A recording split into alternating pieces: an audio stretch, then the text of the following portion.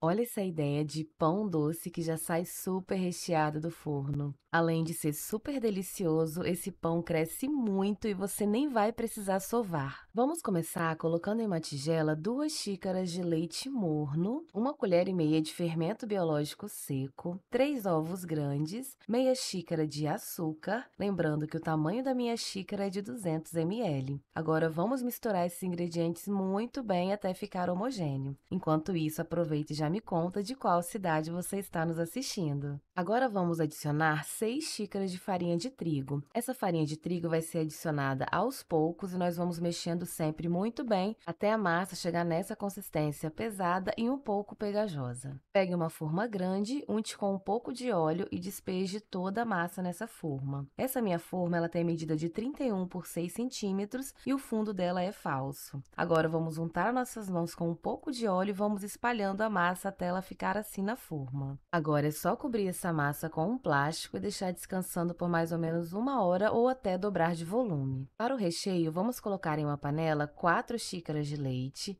uma caixinha de leite condensado, 2 gemas peneiradas, 1 colher de chá de essência de baunilha, 4 colheres de sopa de amido de milho e vamos misturar esses ingredientes muito bem até dissolver completamente o amido de milho nesse leite.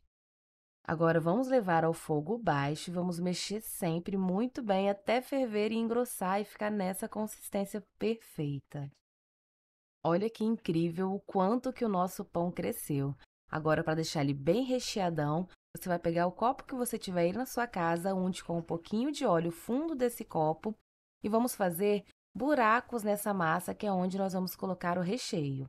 Depois de fazer esses buracos, dê uma acertadinha com os dedos e agora é só colocar o recheio que preparamos dentro desses buracos. Para pincelar esse pão, vamos fazer uma misturinha com um pouquinho de leite e um pouquinho de margarina derretida e é só pincelar essa misturinha por toda a massa para ele ficar bem bonito depois de assado. Feito isso, agora é só levar esse pão para assar no forno pré-aquecido a 180 graus por 35 minutinhos. E o nosso pão ficou pronto, olha como ele ficou lindo depois de assado.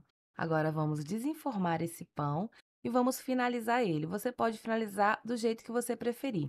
Eu vou polvilhar com um pouquinho de açúcar gelado para ficar bem bonito. E para dar o toque final, eu vou colocar algumas cerejas nesse pão. E se você gosta de receitas fáceis e deliciosas como essa, então não esqueça de curtir e compartilhar esse vídeo. Aproveita e já marca aqui nos comentários a pessoa que vai fazer esse pão incrível para você.